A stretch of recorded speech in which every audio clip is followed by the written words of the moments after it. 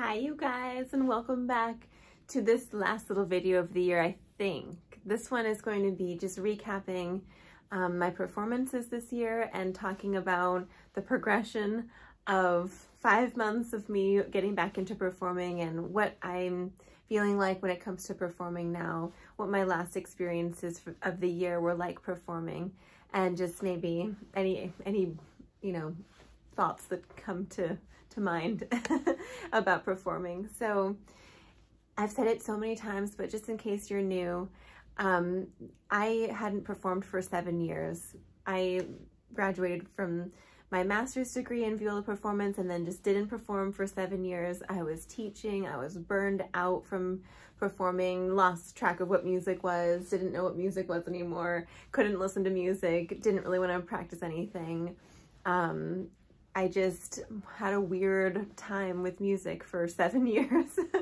And through teaching my students and having fun with music again, being lighthearted about music, and just enjoying music again through the love and joy of my students, it helped me to remember again what music is and to remind myself that I actually can play my instrument. And it inspired me to start studying with my teacher again. I just felt this massive push from the universe to actually pick up my instrument again and start practicing and start honing my craft and to prepare a recital program. And I was terrified to do that. I have a whole playlist of videos really talking about it, all the way through my very first performance of 2022. And then this is the very last one where in December I played on my studio's winter recital, which was really fun and beautiful. And then I actually played some Christmas carols on the harp for my apartment complex here at the holiday party. So interestingly, by the end, and I've done 7 performances this year. Let's recount. So I'm pretty sure it's 7. So in August, I did a practice performance on YouTube. I'm gonna count that because I did a live stream. I performed my entire recital for you guys, and you held some positive space for me. I practiced performing. I did it from memory. The things that I was planning on playing from memory, I played from memory. Then I rented out a church and did a practice performance for my other half and a friend. And then I did the same thing again, rented out a church and performed for my studio and friends. And then I performed at the Academy of Music in Philadelphia. And then I went back to the University of Arizona and did a recital at the Fred Fox School of Music. And then, let's see, I performed at my studio winter recital, which was this month. And then I did my little Christmas carols on the harp for my apartment. So that's 7 performances in total, which actually isn't that many, but it's way more. It's way more than I thought that I would ever do this year. In the end of 2021, I was like, I'll just do like one recital. I'll just do one recital. But it just turned into this wonderful experience and playing and performing and just getting out of my comfort zone and just having fun with the whole process. So the winter studio recital, I just played 2 pieces. They're from the Solos for Young Violinists Book 1. There's one piece in there called The Sleeping Princess, and I did post that on YouTube, so you can, I'll link it below as well if you're interested. And then I also played a piece called Prayer from Hansel and Gretel, and those are my 2 little pieces that I played. I didn't practice them very much. I played them for my teacher once and had fun with them. I wasn't like practicing like a crazy person, you know, like I was with my previous repertoire, because in my mind, this repertoire that I was playing was just really easy for me. I made it a little bit more interesting with making the fingerings more interesting to me and more expressive, but I just wasn't really bothered by, you know, these pieces, because in my mind psychologically they weren't a problem for me. And so I went into the recital. I played with my pianist for like 15 minutes before the recitals. You know, when we were doing our rehearsal, I did a quick little 15-minute rehearsal with her, and you know, that, and then it was it. And then I was a couple hours later performing it for the recital. And I also played with some of my students on the recital as well. And it was just really fun. It was really fun. I was sitting there in the audience watching my students play and just be awesome on stage. And I was so proud. I was so very proud. And then my turn was coming in the recital. I was like, oh my goodness, my turn's coming. I started to get a little bit nervous. But after all these performances that I've done this year, I already expected that I would be nervous. I was familiar with that feeling and knew that I was okay, that it was going to be fine. And remember that I love music and that I love the viola. I love my pieces, and then I was going to just have fun playing the pieces and enjoy the beautiful sound of the viola and the piano, and to just have a good time with it and not be like too serious about it, you know, just stay lighthearted. And so I loved it. I had a great time on stage. I had a really great time on stage. And then for my little Christmas carols moment with the harp for my apartment complex here this year, last year, I went down and I played a couple little Christmas carols just for the ladies in the office. I was really nervous. I made all these mistakes. My hands were shaking. I was just kind of learning the harp at that point. I'm still just kind of learning the harp, but this was different. This was the largest audience that I've played for all year. I had been teaching all day, and you know, I guess a week before I had really started to amp up my harp practice. And so I was just practicing maybe 30 minutes to an hour on the harp every day rather than the viola. And I was just playing 4 little Christmas carols. I played Silent Night, Lo How a Rose Ever Bloometh, We Three Kings, and Green Sleeves. So I played those 4 little tunes. And so on the evening of the Christmas recital, or the Christmas concert, or the holiday apartment complex concert, I was just done with teaching. I grabbed a little drink of water, a quick little bite to eat, and then grabbed my little tiny Lewis Creek harp, the one that I can just put on my shoulder and travel around and play. And we just took the elevator down, went downstairs. There was a massive amount of people there, just a massive amount of people. Everyone turned around and looked at me holding my harp, and I just started to like play the harp, and my little harp has such a tiny, teeny tiny voice, and nobody could hear. I couldn't even hear what I was doing because everybody was talking. But suddenly everyone went quiet. And I just made a little joke aloud and said, oh my gosh, the pressure's on, or something, you know, better not make a mistake now, or whatever. And made everybody laugh. And I started to play Silent Night, and just made a little joke and said, do you guys recognize this one? And they all started to listen as I was playing Silent Night, and then they started to sing along. And not just sing along in tune and beautifully, but harmonizing. Like, this whole group of people from the apartment were there with their children and, you know, having a lovely time, and they were singing along with me. And I just almost burst into tears and lost my control of my playing because it was so beautiful to have everybody there, all, you know, listening and then singing along with the harp. It was just magical. So the emotions of that, my hands started to shake again. I kind of got a little bit nervous. I made a few little mistakes here and there.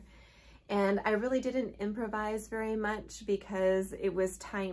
My harp's voice was kind of tiny, and I didn't want to keep everybody, you know, just standing there waiting for me to get through this like improvisation that nobody could really hear. So I just kind of kept it really short and sweet. But it was so magical. And even though I made these funny little mistakes here and there, people ran up to me and just said, that was so beautiful. Thank you so much. Your harp is so beautiful. And just asked me about it. And I let them kind of like, you know, do the strum and just like pluck little notes, and some children were there and I let them like pluck the harp, and we just, it was so magical. And I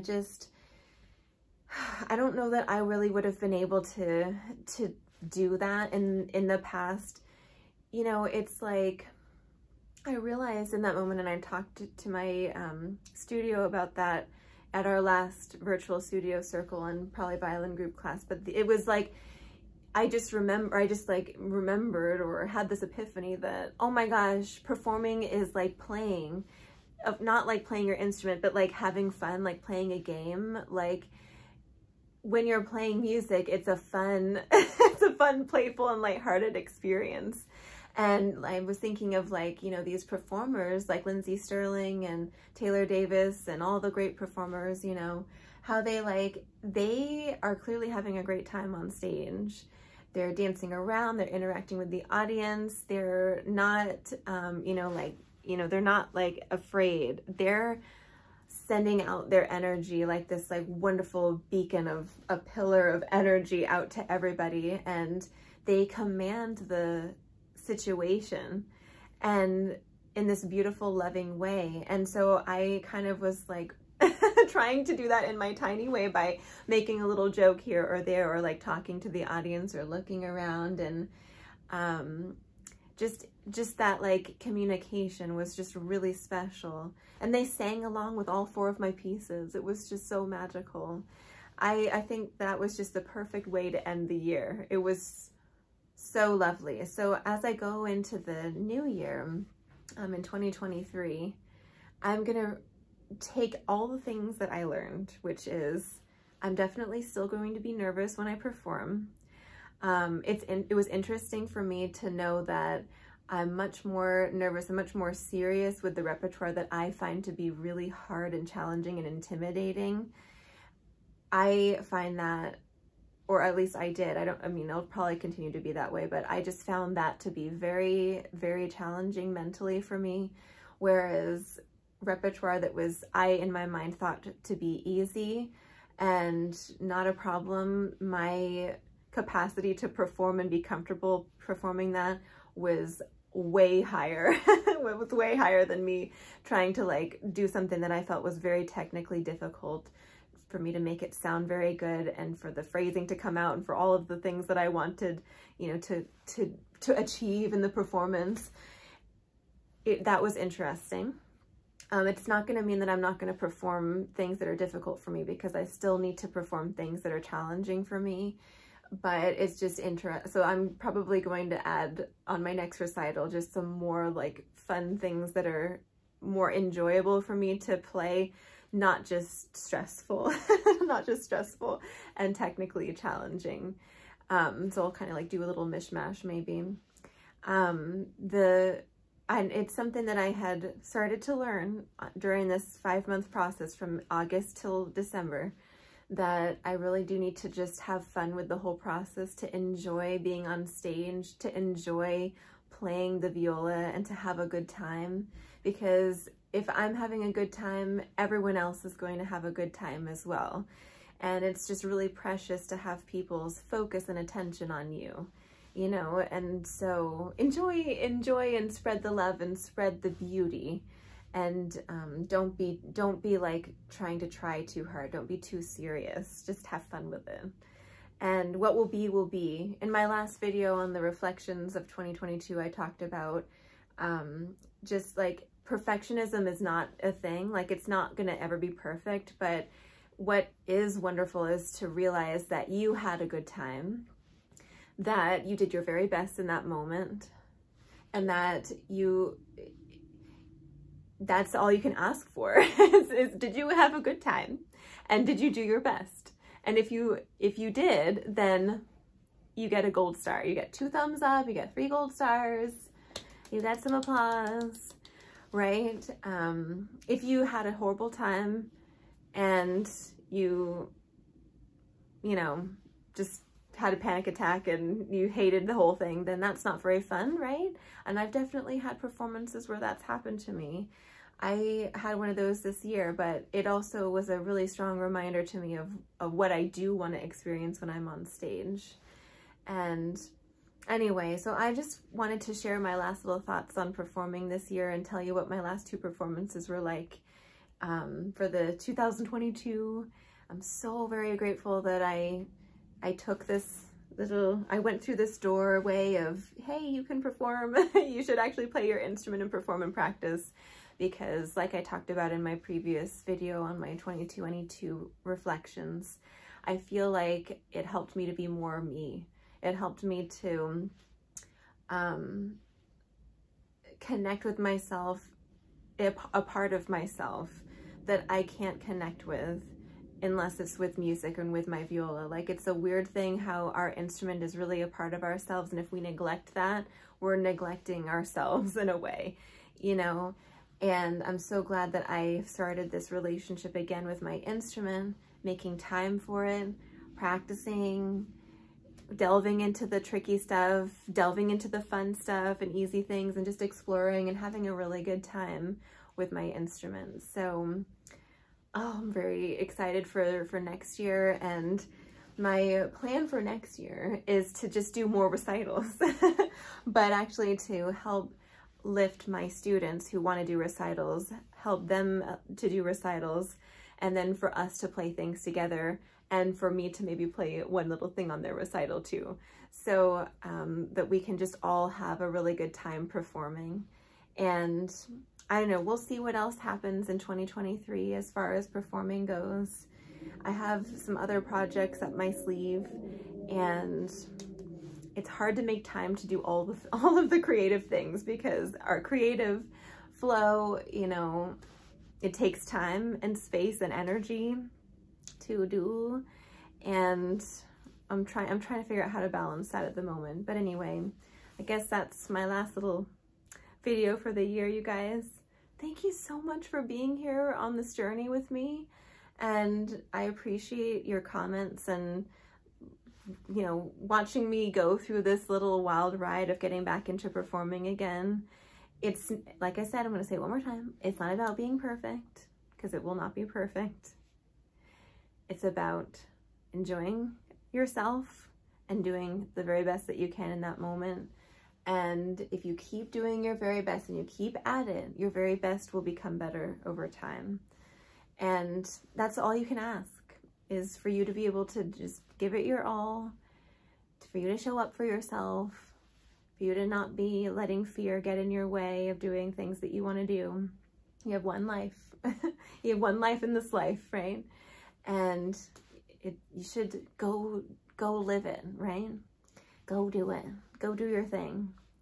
And anyway, I'll see you all very soon. Thank you so much for being here with me, and we'll just continue doing fabulous things.